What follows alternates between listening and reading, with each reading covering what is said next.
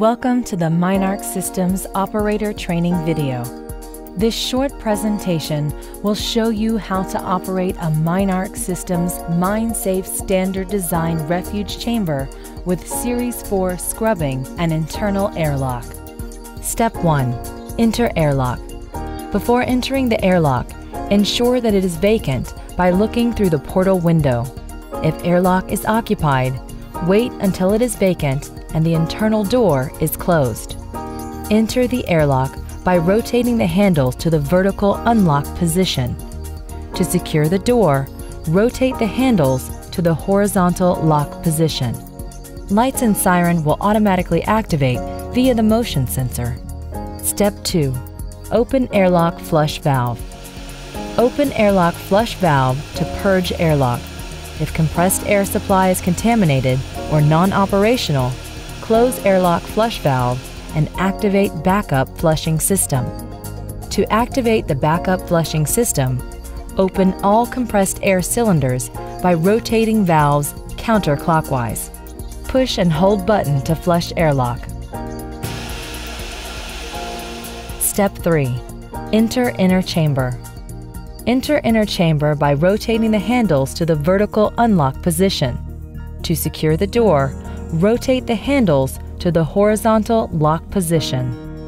Please note, leaving the siren on in an emergency will help personnel locate the refuge chamber. If siren does not activate, turn on at switch located above door.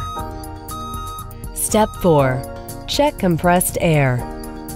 Push the button on the CAM's electronic control unit, ECU, so that blue light illuminates. Check the compressed air valve is fully in the open position. Do not adjust regulator as flow is preset. Place hand over auto muffler to feel for airflow. Step 5. Turn on air conditioning. Turn on the air conditioning system using the remote control, or to start the air conditioner manually, press the EO/SW button. If external power fails, set the temperature to 86 degrees Fahrenheit or 30 degrees Celsius using the remote control. Step 6. Commence gas monitoring. Commence gas monitoring with Aura FX fixed gas monitor or manual gas sampling tubes. If you are wearing a self-rescuer, do not remove until gas monitor levels are confirmed as acceptable.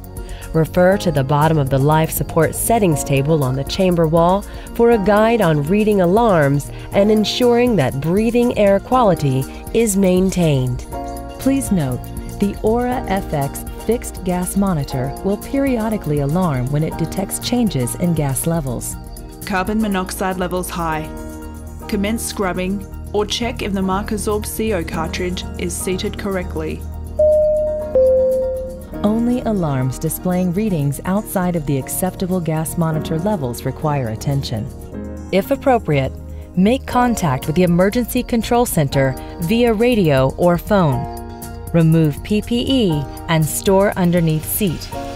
Remain calm. If compressed air fails or gas monitoring reads outside of acceptable gas levels, close the compressed air valve and proceed to Step 7.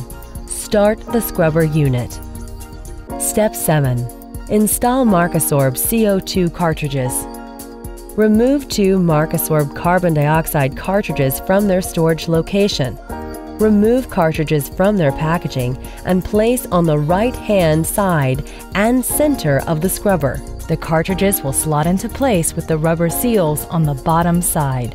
Replace when the gas monitor reads CO2 as being greater than 1% or as indicated by the life support settings table located on the chamber wall.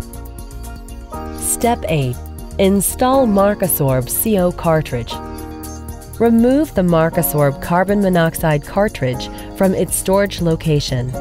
Remove cartridge from its packaging and place on the left-hand side of the scrubber. The cartridge will slot into place with the rubber seal on the bottom side. Once installed, the MARCISORB CO cartridge does not need replacing for the entire duration. Step 9. Turn scrubber unit on. Turn the scrubber unit on by pressing the Emergency Operations button on the front panel. This button is a white cross in a green square. Step 10. Install oxygen regulator. The oxygen regulator is located inside the storage container. Ensure the oxygen regulator and cylinder valve are free of oil, grease, and other contaminants before installation. Wearing the supplied gloves, fit the oxygen regulator to the oxygen cylinder and tighten. Ensure you do not over-tighten. Open the cylinder fully by rotating the valve counterclockwise. Step 11. Adjust oxygen regulator. Adjust the oxygen regulator to 0.5 liters per chamber occupant. Round up to the nearest flow rate marked on the regulator. For further information on oxygen flow rates, refer to the life support settings table on the Refuge chamber wall. Using the timer and marker, record gas levels hourly on the gas level recording charts located at the rear of the Photographic Operating Procedures Manual. When all oxygen cylinders are empty, proceed to Step 12. Step 12. Remove oxygen candle and fit into holder. Ensure hands are free from oil or grease. Remove the oxygen candle and fit into the candle holder. Ensure that candle holder is positioned away from other objects. It is important that you only ignite the oxygen candle when all oxygen cylinders are empty. Warning: check steel structure for damage, evidence of oil or grease on the unit. Ensure seal has not been breached. Do not use damaged or contaminated units. Step 13.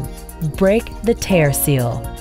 Lift the T-handle and break the tear seal to expose the ignition port. Caution: there are exposed sharp edges on the tear seal. Step 14. Remove igniter match. Remove the igniter match from the storage container. Check that the red phosphorus is in place and undamaged. Place the toggle bar in the lower position hole. Avoid contact with the red phosphorus tip while handling. Step 15. Ignite the oxygen candle. Screw the igniter match down into the ignition port until it can go no further. Do not remove the igniter match after starting. Caution: once ignited, oxygen candle generates extreme heat. Use only the supplied gloves for handling the oxygen candle once ignited. Avoid unnecessary movement. Gas testing guide. Excess carbon monoxide detected in refuge chamber with compressed air operational. If carbon monoxide level exceeds 25 ppm with the compressed air operational, isolate the compressed air supply at the ball valve and start the scrubber unit. Excess carbon dioxide detected in refuge chamber with the scrubber unit operational. If carbon dioxide level exceeds 1% with the scrubber unit operational, remove the MARCISORB CO2 cartridges from the scrubber and replace with new cartridges. Refer to the life support settings table for approximate MARCISORB CO2 cartridge replacement duration. Excess carbon monoxide detected in refuge chamber with the scrubber unit operational. If carbon monoxide level exceeds 25 ppm with the scrubber unit operational, ensure the MARCISORB CO cartridge has been properly placed on the scrubber tray. The cartridge will slot into place with the rubber seal on the bottom side. Excess or insufficient oxygen level in the refuge chamber with oxygen cylinders activated. If oxygen level is less than 18.5% or greater than 23%, adjust the oxygen regulator up or down 1 notch accordingly. Manual gas testing guide. MineARC refuge chambers are supplied with either digital or manual gas monitoring systems. Manual gas monitoring is to be conducted hourly using a gas sampling pump and detector tubes. This must be started after confirming the compressed air ball valve is fully opened. Remove the Gastech sampling pump from the storage container and from its protective case. There are 3 types of glass detector tubes. 31B tubes test the oxygen level, 2L tubes test the carbon dioxide level, and 1LC tubes test the carbon monoxide level. To begin testing the air inside the chamber, remove a 31B oxygen detector tube from the appropriate packet.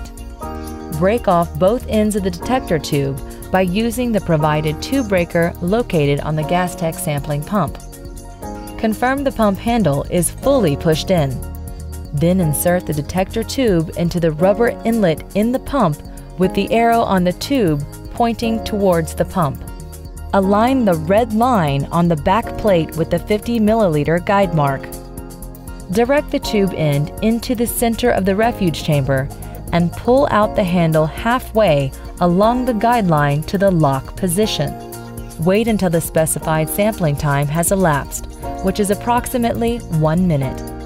The completion of the sampling can be confirmed by the appearance of the white flow finish indicator on the handle. Unlock the handle by turning it more than 1/4 turn and restore it to the initial position. Remove the detector tube from the pump and read the sampling results. Using the marker stored in the storage container, record the results on the chart provided at the rear of the photographic operating procedures. If oxygen level reaches 23% or greater, adjust the regulator back 1 notch. If oxygen level reaches 18.5% or less, adjust the regulator up 1 notch. Repeat the above process using the 2L carbon dioxide detector tubes and a 100 milliliter stroke. The specified sampling time for CO2 is approximately 2 minutes. If carbon dioxide level reaches 1%, turn the compressed air supply off at the ball valve and start the scrubber unit. If the scrubber unit has already been activated, simply replace the MARCISORB CO2 cartridges. Repeat the process using the 1LC carbon monoxide detector tubes and a 100 milliliter stroke. The specified sampling time for carbon monoxide is approximately 4 minutes. If carbon monoxide level reaches 25 ppm, turn the compressed air supply off at the ball valve and start the scrubber unit. If the scrubber unit has already been activated, check to ensure that the MARCISORB CO cartridge has been properly placed on the scrubber tray. For further instructions on operating the refuge chamber, refer to the photographic operating procedures located in the Operating Procedures Manual binder. The most important thing you can do now is to make sure your refuge chamber is maintained in good operational order. So in the unfortunate event you need to use the chamber, you can feel safe knowing that it is ready for use. This can be accomplished through weekly checks and regular servicing, which can be carried out by MineARC Systems. For further details, or if you have any queries regarding the operation of a refuge chamber, please contact MineARC Systems or visit the website at www.minearc.com.